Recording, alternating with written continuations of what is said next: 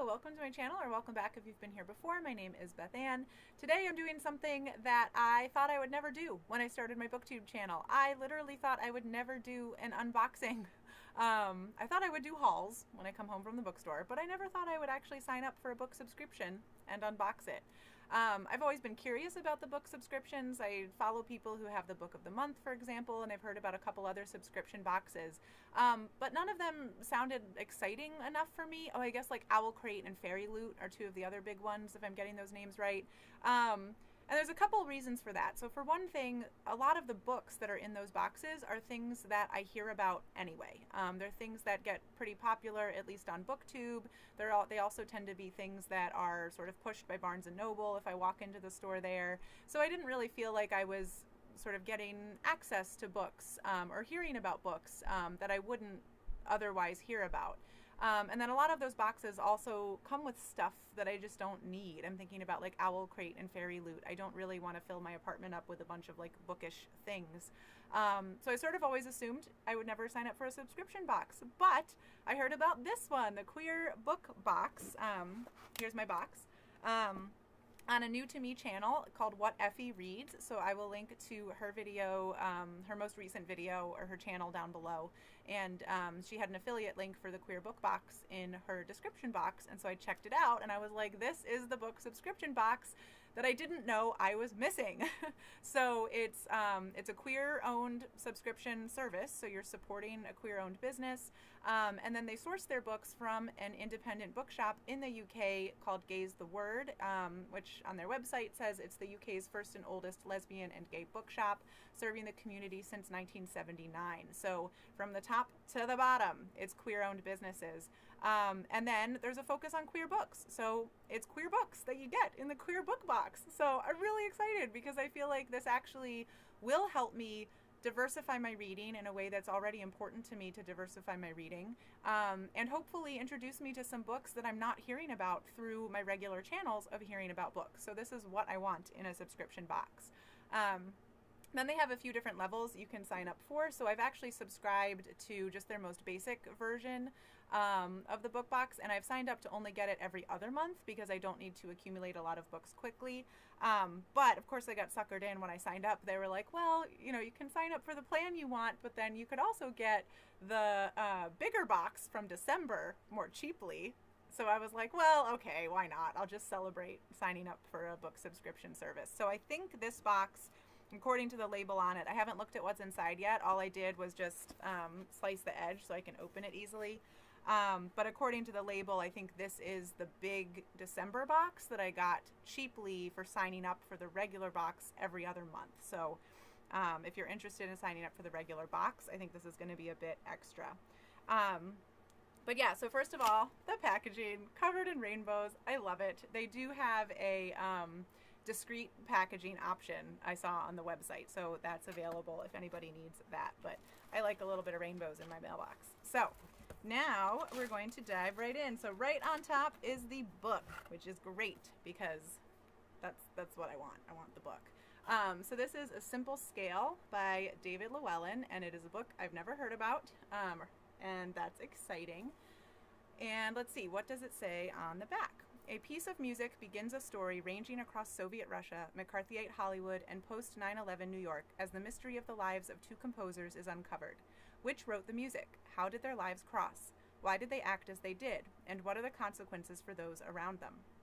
In the aftermath of 9/11, a man arrives in New York claiming that the theme tune of a popular TV series by composer Sol Conrad is the work his grandfather, Sergei Grekov, an eminent Russian composer sent to the Gulag by Stalin. Conrad's young PA, Natalie, is determined to defend her elderly employer, but as she digs deeper, she discovers worlds of which she barely knew. Russian labor camps, McCarthyism, intolerant governments and societies, and the secret lives led by homosexuals in the USA and USSR during the 20th century. Natalie, Sol, and Sergei each tell their stories ranging across continents and decades. A Simple Scale moves forward through their narratives of love, death, deceit, the CIA, the NKVD, atomic bombs, classical music, and Hollywood. In a dramatic conclusion, the past catches up with them as the manipulations and betrayals at the center of Sol and Sergei's lives inform a few days of 2001, when history is about to repeat itself. that sounds great. I'm really excited about this. What a great synopsis. So yeah, so that's going to be awesome to read. And then, yeah, since it's a subscription book box, we've got a few other things in here. And again, this is the all-out version instead of the original one, so most times I will not be getting this much extra stuff.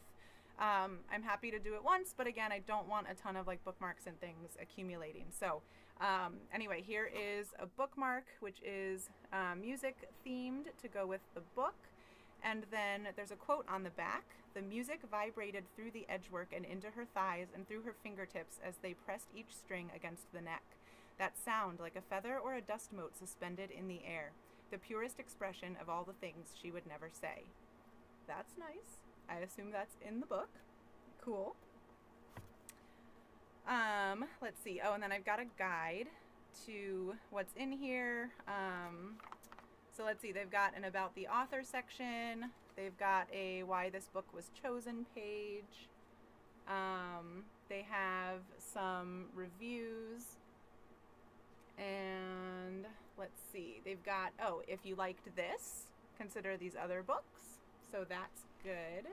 Oh, they also have a little bit, oh, it looks like some historical snippets that you can follow up on that look like they're all related to the book, so you can follow those with QR codes. That's really interesting and helpful, actually.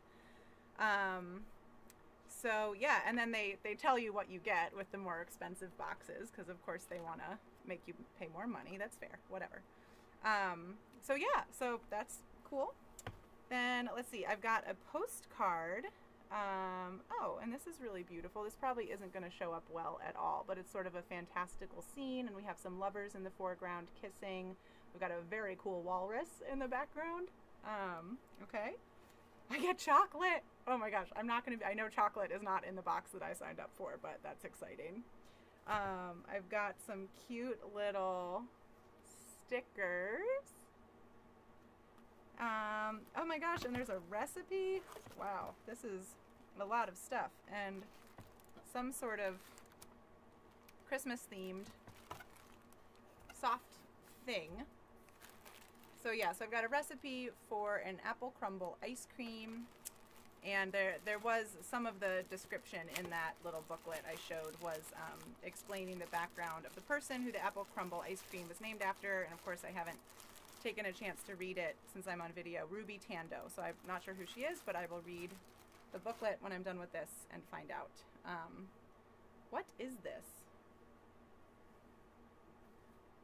I don't know. It says, make the Yuletide gay.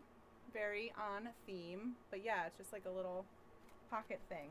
Let me go back and see what this thing is. Stickers, chocolate.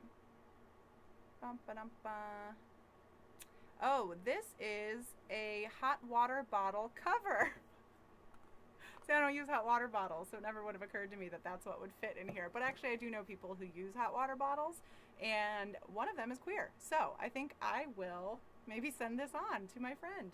So anyway, that's what was in my queer book box for this month. Again, just to reiterate, this is extra beyond what I signed up for normally. I just decided to get the extra holiday package as a little gift to myself since I was signing up. But every other month I will be getting my regular book box, which I think will just have a book and a bookmark, but I'm not entirely sure. So anyway, that's the queer book box. I'm really excited about this one. And I will also link to them down below. So if you also want to sign up, please go ahead and do that also. And join me reading Queer Lit. Yay! All right, thanks for watching. I'll see you all in the next video. Bye!